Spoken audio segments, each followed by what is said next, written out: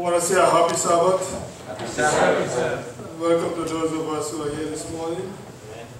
God has been good to us, amen. Amen. He has kept us safe. Yes. We are still alive. Yes. Amen. Amen. And I thank God that if we are in our right minds, that's enough reason to give Him all the praise, the honor, and the glory. Amen. Amen. David reminds us that we ought not to fret ourselves because of evildoers, or be envious against the workers of iniquity. For they shall soon be cut down, and they shall wither as the green grass. Trust in the Lord and do good, so shalt thou dwell in the land, and verily thou shalt be fed. Amen. Amen.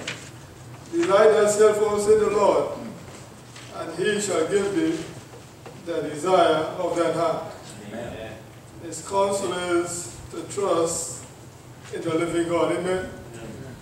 I want to remind us that the Bible, this book, contains the mind of God, the state of man, the way of salvation, the doom of sinners, and the happiness of believers.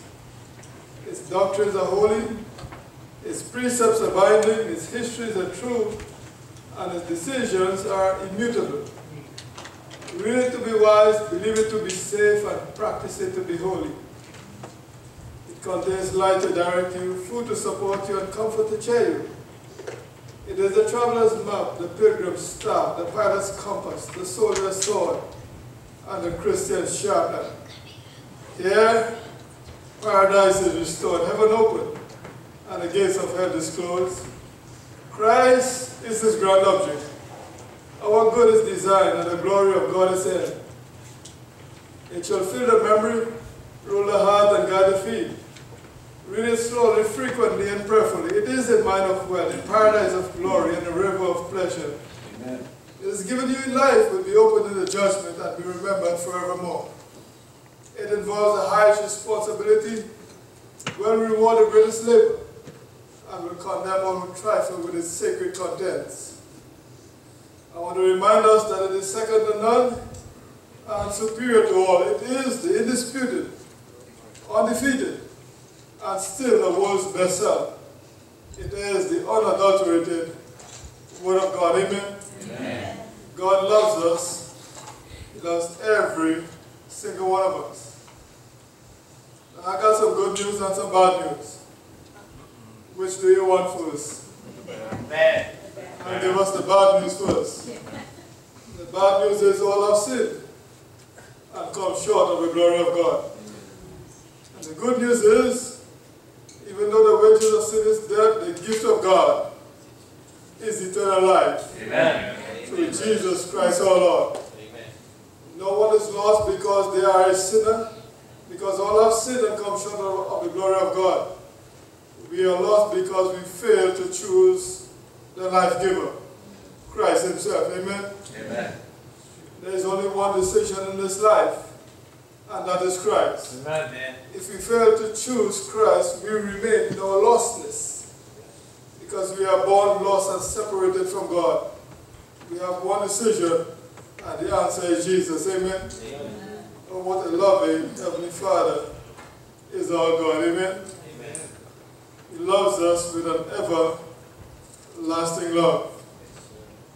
And David reminds us that God will protect and rescue every one of His children. He says, "He that dwelleth in the secret place of the Most High shall abide under the shadow of the Almighty. I will say of the Lord, He is my refuge and my fortress. My God, in Him will I trust. Surely He shall deliver thee from the snare of the fowler and from the noise of pestilence. He shall cover thee with His feathers, and under His wings shalt thou trust. His truth shall be thy shield and buckler." Our God is good. Amen? Amen. Thou shalt not be afraid for the terror by night, nor for the arrow that flieth by day, nor for the pestilence that walketh in darkness. 1,000 shall fall at thy side, and 10,000 at the right hand, but it shall not come nigh thee. Only with thine eyes shalt thou behold and see the reward of the wicked. Because thou hast made the Lord, which is my refuge, even the Most High thy habitation. Hallelujah. There shall no evil befall thee, neither shall any plague come nigh thy dwelling. For he shall give his angels charge over thee to keep thee in all thy ways. They shall bear thee up in the hands, lest thou dash thy foot against a stone. Thou shalt tread upon the lion and the adder, the young lion and the dragon shall not trample under feet. Yes, sir. Because he has set his love upon me, therefore will I deliver him. I will set him on high because he hath known my name. Amen. He shall call upon me and I will answer him. I will be with him in trouble. I will deliver him and honor him. With long life will I satisfy him and show him my salvation. Amen.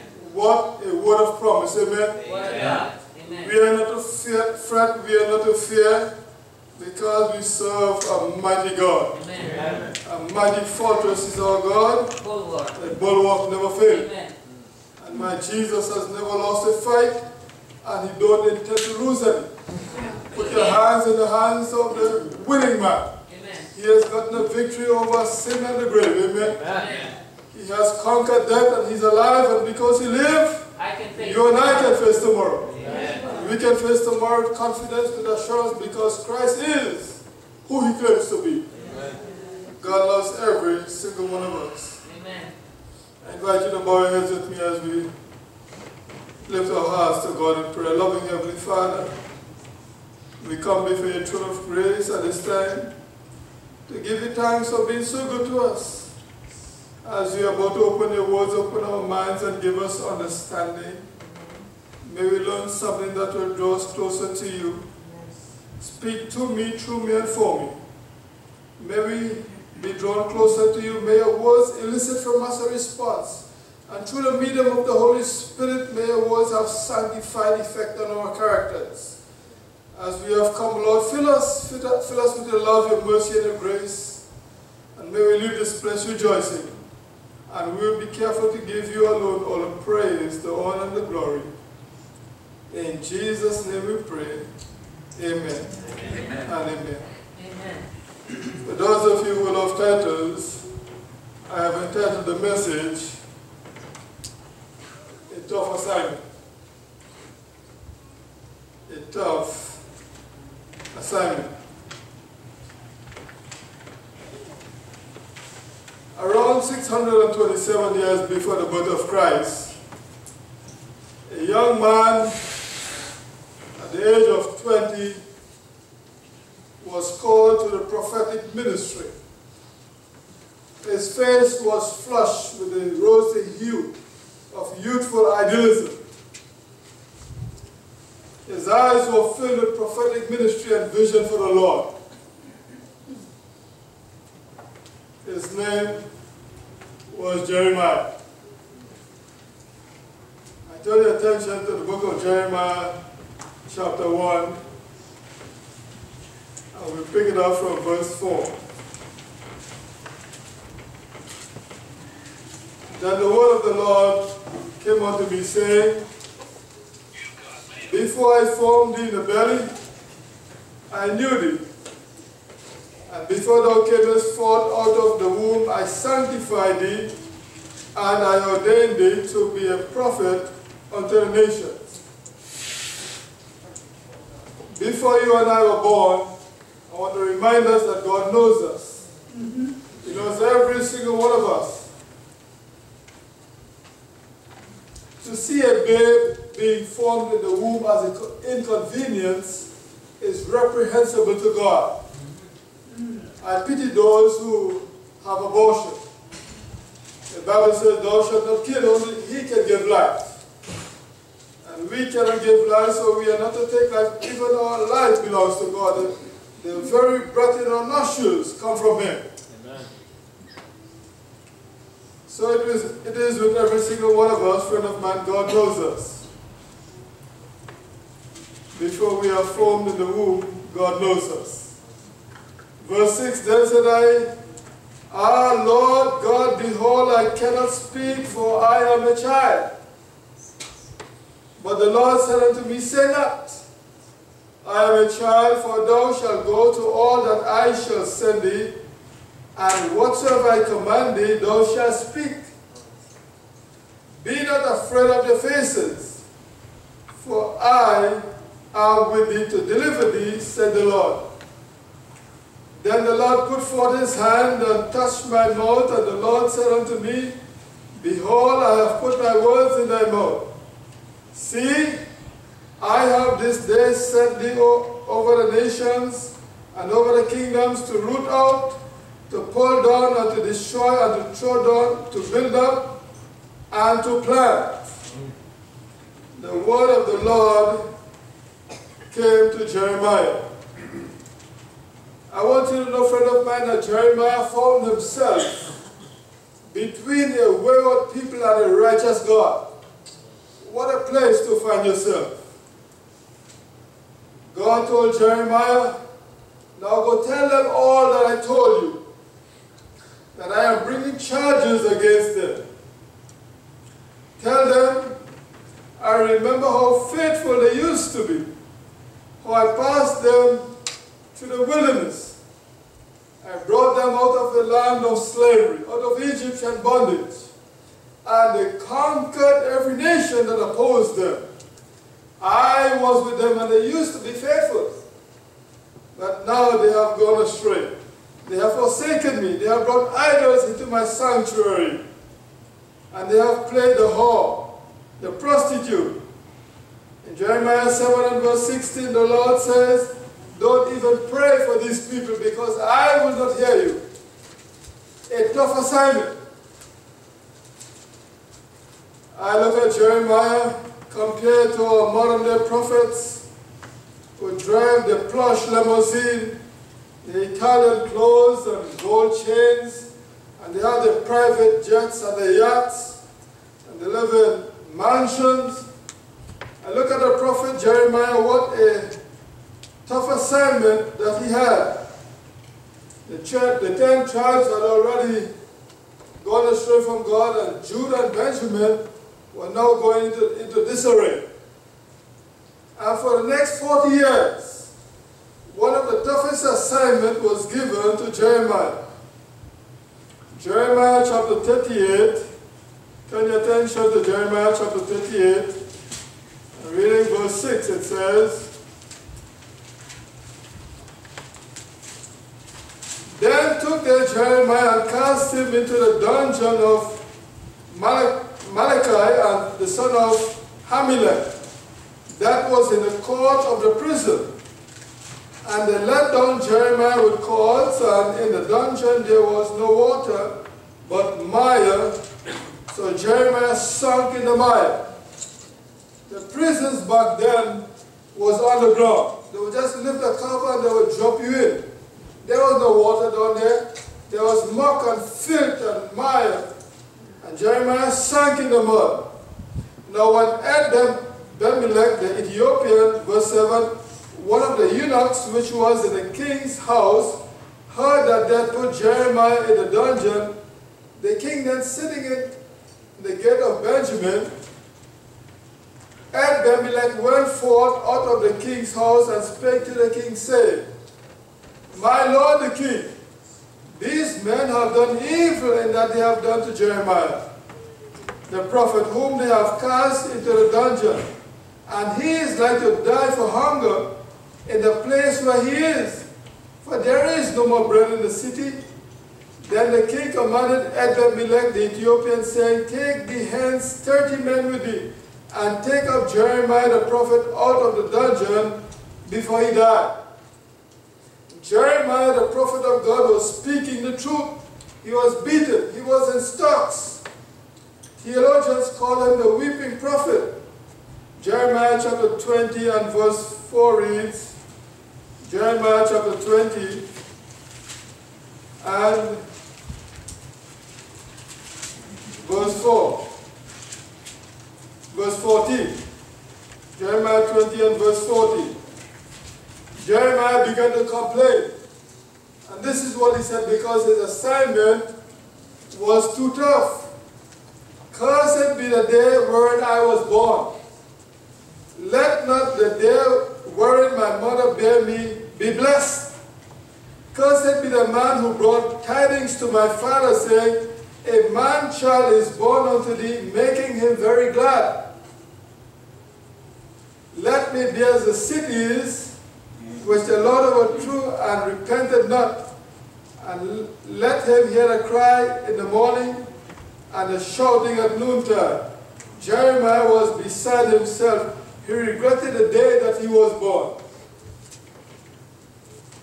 Cursed be the man who brought tidings to my mother, saying, you have conceived a man child. Sometimes we feel like that, discouraged and despondent.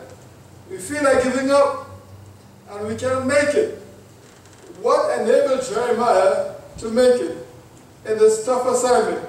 Jeremiah was living the crucible. I want you to know, friend of mine, when Jesus came the first time, he came at the appointed time. When he comes the second time, he's coming back with catastrophic suddenness. He never said that thieves wouldn't break through and steal. He never said that we wouldn't get sick. He never said that we would die. But he did promise that I will be with you even unto the end of the world. Amen? He has promised never to leave us, never to forsake us. What I'm trying to say to us, friend of mine, stop behaving like fussy little children. Stop behaving like mean-spirited little children. God is calling us to grow up and to be witnesses for him, to move from our small-mindedness and stand up like Jeremiah. There is never a time when serving God is easy. There will be no jellyfish Christians in the kingdom. You got to develop a hard share. You got to have backbone to serve Jesus. Amen. Christianity is an intellectual religion. It has to do with reasoning and thinking, making right decisions. It has very little to do with feelings. A Christian is a happy person. A Christian may experience sadness, but a Christian is a happy person. Amen. Because we got Jesus, and because he lived, we can face tomorrow. Amen. We have this hope that Jesus is coming again. Amen. Amen. He loves us with an everlasting love. What sustained Jeremiah in Jeremiah chapter 1 and verse 9? Did God promise that I will be with you? He said, don't be afraid of their funny looking faces. Amen. He was worn down by opposition. He felt self-pity. He felt that the assignment was too tough. In Jeremiah chapter 20 and verse 7, Jeremiah said, O Lord, thou hast deceived me, and I was deceived. Thou art stronger than I, and hast prevailed. I am in derision daily, and everyone mocked me. For since I spake, I cried out, I cried violence and spoil, because the word of the Lord was made a reproach unto me, and a derision daily. Then said I will not make mention of him, nor speak any more in his name. But his word was in my heart as a burning fire, shut up in my bones, and I could not contain myself. I could not keep quiet. Jeremiah was beside himself. Jeremiah got discouraged. He felt like giving up. But the word of God was like fire, shut up in his bones. And he could not contain himself. Amen. Lift up the trumpet and loud let it ring. Jesus is coming again. Amen. It's not about you and I. It's about God. Amen. Amen. What a privilege it is to be a co-worker with God in his vineyard. Amen. God loves us. Every single one of us. How it is that sometimes some of us are so easy to give up in the first wave of opposition. Somebody says something and you're ready to quit. You're ready to leave the church. This church does not belong to the elder or to the pastor. This church belongs to Jesus. Amen. Amen. And if God be for you, who can be against you? Amen. Amen. You need to develop a hard share, friend of mine. You need to give up so easy. God loves us and he wants us in the kingdom. What do you say? Amen? Amen. What I'm trying to say, friend of mine, the time is coming when you're going to open a refrigerator and you're going to wonder what happened. When you go to the grocery store, you're going to be counting your pennies and you're going to wonder what happened. This is not a bed of roses. A tough assignment. Amen. This This ministry that God has calls us to is not one of caution, it's one of courage. Yes. Fear is an instinct. Courage is a decision. If somebody drops a rattlesnake right in the aisles here, some of you will be willing to go through the windows if you can. That's an instinct.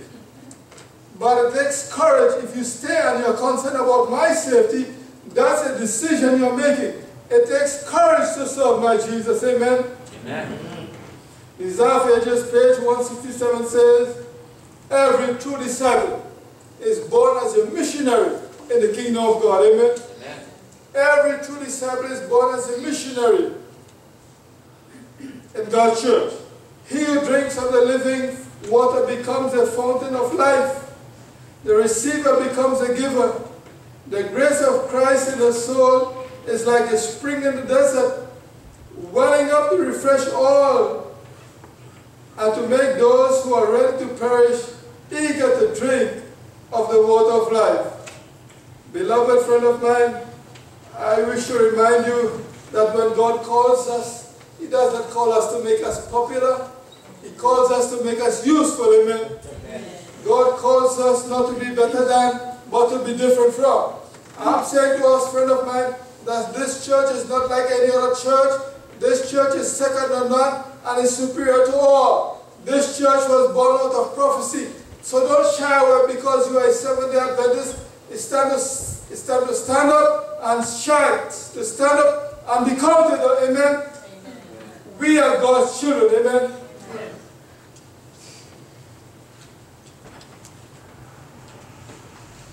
The book is named after the prophet Jeremiah.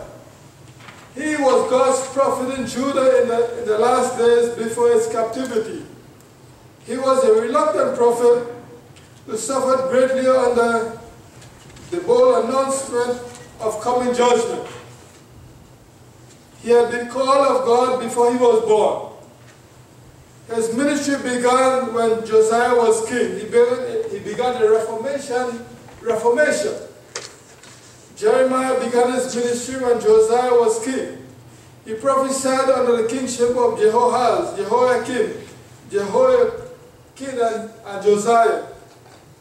He was known as the weeping prophet. While he was speaking the word of God, there were deceptive prophets who were saying the exact opposite to what he was saying. Yes. False prophets like Hananiah, a tough assignment. Jeremiah was threatened by what happens to other true prophets. Uriah was one of them.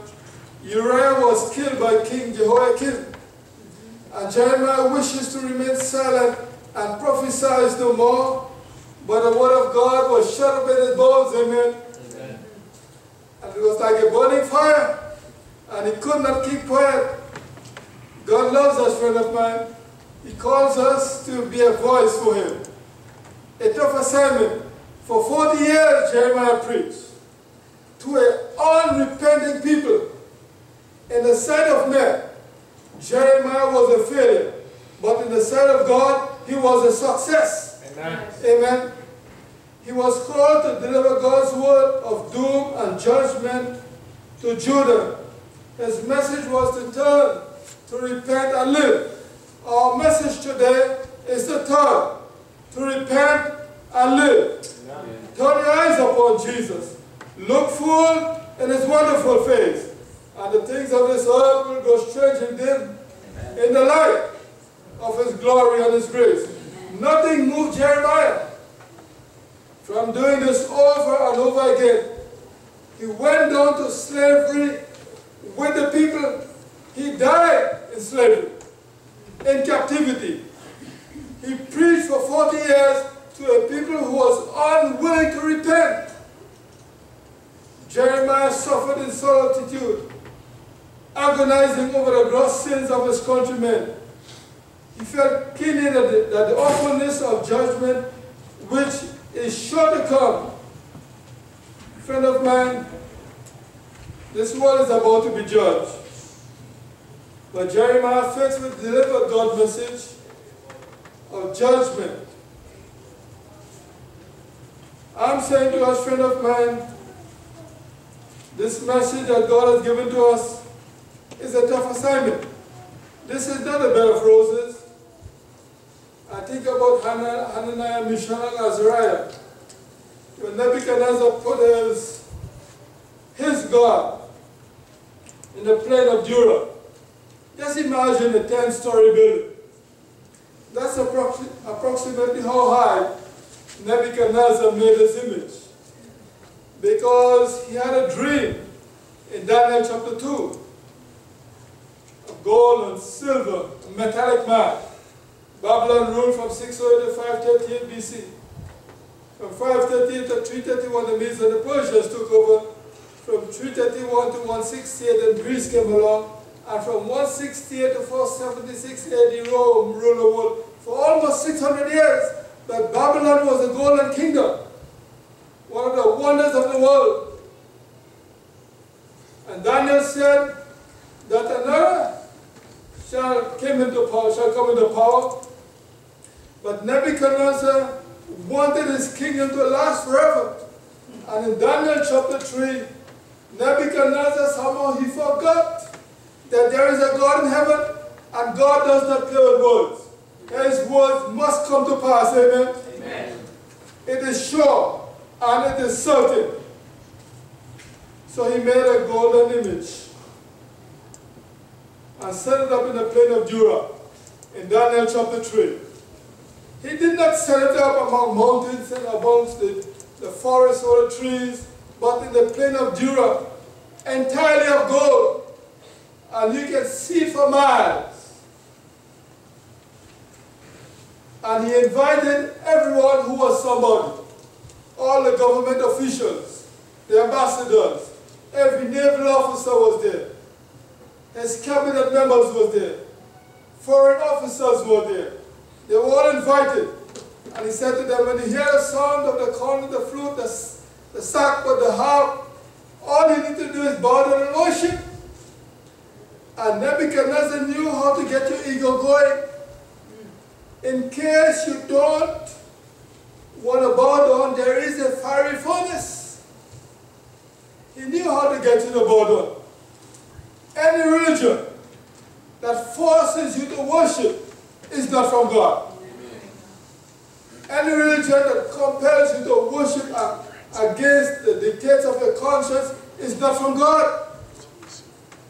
God created us, and even though we decide to turn away from God, even though God is displeased, He still loves us, and He respects every decision we make.